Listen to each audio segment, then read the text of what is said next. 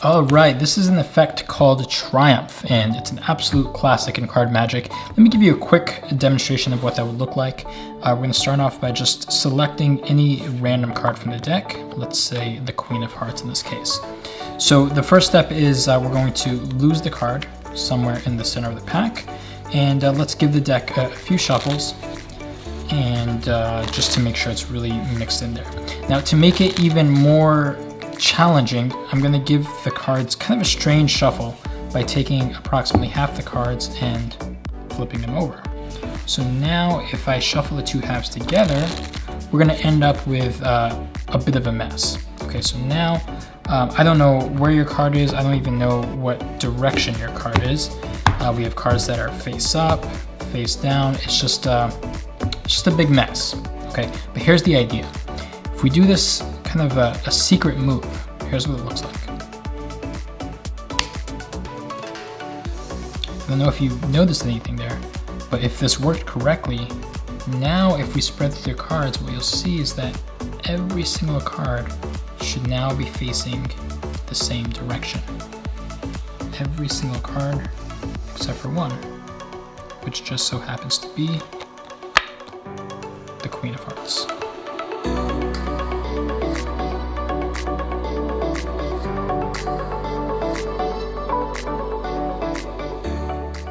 Hey, what's up everyone? It's Assad here. Welcome back to the 52 Cards channel. In this video, I'll be teaching you the Triumph effect. Amazing, amazing card trick. I highly recommend you learn it if you don't know how to do it yet. It just gets amazing reactions and such a great method and everything. So before I get into the tutorial section of the video, I've got just a few quick announcements for you. Firstly, thank you for everyone who participated in the 1 million subscriber giveaway contest. A bunch of you got involved, so thank you for that. I've announced the winners in the description box down below, so please do check that out to see if you are one of the lucky winners. If so, congratulations. If not, no worries. I do plan on doing plenty of other giveaways and contests moving forward. By the way, the gold play button also finally arrived. It looks amazing. It looks like they updated the design. Gonna find a cool place to put it on the wall. Thank you once again, everyone, for celebrating this occasion with me. It's an amazing milestone, and I very much look forward to continuing this journey here on YouTube. Second announcement is that the Mint 2 decks are finally ready. I'm sure you guys noticed in the demonstration video, I was using the brand new Blueberry Mint decks. All of the decks, they came out amazing, they look amazing, they feel amazing. I can't wait to get them in your hands if you were a Kickstarter backer. I'll be taking a road trip later this month, next week actually, to the warehouse to help oversee the whole fulfillment process and to ship out all the packages to you. So that being said, let's get into the tutorial portion of this video so that you can learn how to do the Triumph effect. All right, let's get into the handling for Triumph. This is, again, one of those classic effects in card magic. It spawned countless versions and variations throughout the years. I'm going to be covering a version that is very similar to the original publication from Dai Vernon. It is a slightly modified handling, so I'll talk about that in a second. But you know, I do feel like that the original handling is still one of the best. Super clean, super direct, and extremely strong when done correctly. So here's what you're going to do. You're going to start off by having a card selected from the pack. Let's say this one, Ace of Clubs. And the first step is you need to secretly control their card to the top of the deck. Okay, I've taught a bunch of different card control techniques throughout the years here at the 52 Cards YouTube channel. You can use any method that you want, whichever one you're most comfortable with. The one that I used in the demonstration video, I did make a full tutorial on that method, so I'll link you to it on the screen here and in the description box down below. But briefly, I'm sticking that card through the side of the deck, and then it looks like I'm just pushing it flush with the deck, but really that card pops out the back. And from there, you know, from the front you can't tell, but from behind I can just convert that into a break, and then I shuffle that card right to the top. And then I'll usually follow up with a few more shuffles while maintaining that, that card on top of the deck. Okay, here's a little subtlety. I believe I've taught this before, but when doing consecutive riffle shuffles, the first time I'll pull the top half to the left, keeping that topmost card on top, and then the second time I'll shuffle, I'll pull the topmost half to the right. That way it subtly looks like I'm shuffling a different card to the top each time, but I'm not. Their card is still always going to be on top. From here, you're going to get into the idea of doing kind of a strange shuffle to make it even more challenging. So at this point, you're going to break the deck in half again, and the bottom half you're going to flip face up. Okay. At this point, I'll spread through each half, showing that half the cards are indeed face up. And now I'm going to do a false shuffle technique known as the Zorro shuffle. Okay. Originally, the way that this is taught is using a push-through shuffle. Personally, I prefer a Zorro shuffle, which is why I do it that way, and that's the way I'm going to teach it. So I've made a full tutorial on the Zorro shuffle in the past. I highly recommend you look into that if you're not familiar with it. This is the hardest part of the trick. It is a bit of an advanced false shuffle technique. So I'm not going to go into too much detail now because I've already taught it in full detail before.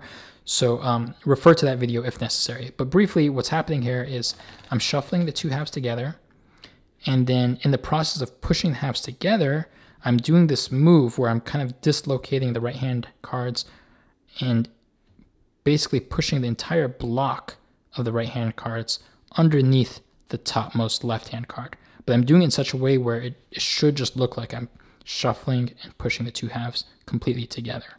That's the Zorro shuffle. Check the video out if you need to. Once I'm done with that Zorro shuffle, I'm in this position. Half the cards face down, half the cards face up, followed by the face down selection, the Ace of Clubs. Now at this point, I'm going to do a really brilliant display. This is called Daryl's display. It's first published by Daryl. So it's an amazing technique. I would hardly even consider this a move, but it's a great way to show that the deck is completely mixed up, face down, and kind of a big mess. So here's how that works. I'm going to be splitting the deck in half. I want to cut to a face-up card. So I want to cut a little bit above the halfway point. There we go. I just want a face-up card. I cut that across. And at this point, I'm going to cut each of these halves, each of these two packets in half. And then I move those two halves forward. So now I'm showing two face-down cards, two face-up cards. And then once again, I'm going to be cutting these two packets in halves once again. And then I bring it here. So keep in mind that first cut goes to the to the outer edge of my area, and then I'm bringing this half. And when in the process of doing this, you don't want the cards to really spread out. You want to make sure that they stay square, because if they kind of spread, you're going to destroy the illusion a little bit. But that third sequence, I'm cutting and bringing those to the middle. So you're showing three face down cards, three face up cards. And that's just very convincing that you did in fact shuffle face-up cards into face-down cards.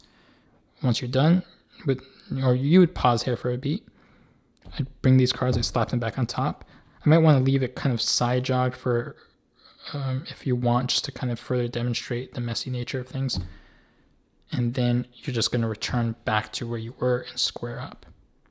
Really beautiful display. I highly recommend you do that as an extra convincer. At this point, you're going to say, I usually say this as I'm doing this motion. I say, look, we have face-up cards. I'm going to cut in the upper half. So I say we have face-up cards. And at this point, you want to cut exactly at the middle where you have this back-to-back separation. Okay? So these are all the face-up cards. These are all the face-down cards. You want to cut exactly there. And that's actually a lot easier than it sounds because just because of the nature of cards, there is going to be a natural break at that point. So if you just attempt to cut somewhere near the middle, chances are you're going to cut exactly where you want. Okay? Just try it out, and you'll see that it works.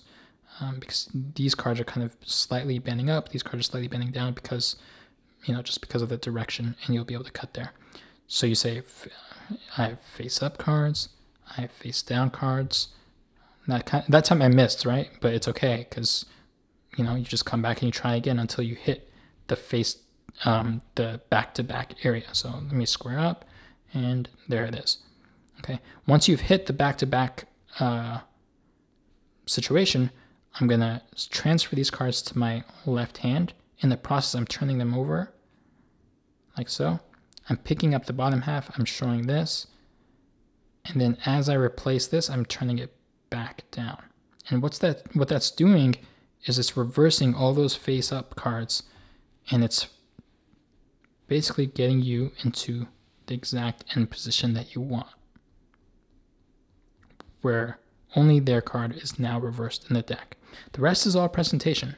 So I would really milk that, like really build up to it. Don't do the reveal super fast. You know, build some suspense, and then finally, after you do some kind of magical move, you know, you can present it however you want. That's completely up to you.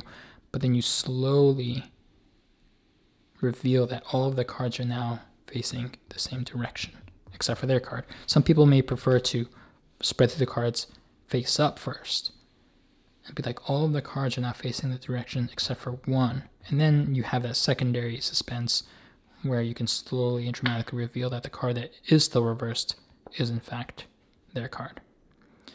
So that is Triumph. I hope you love that effect. If you did, please do give this video a like, subscribe to the channel, hit that bell button, leave a comment down below letting me know which version of this effect that you like, if you are familiar with any other versions of Triumph, or just leave any other comment. I love reading your guys' comments. But thanks once again for tuning in, and I will see you in the next video. Peace.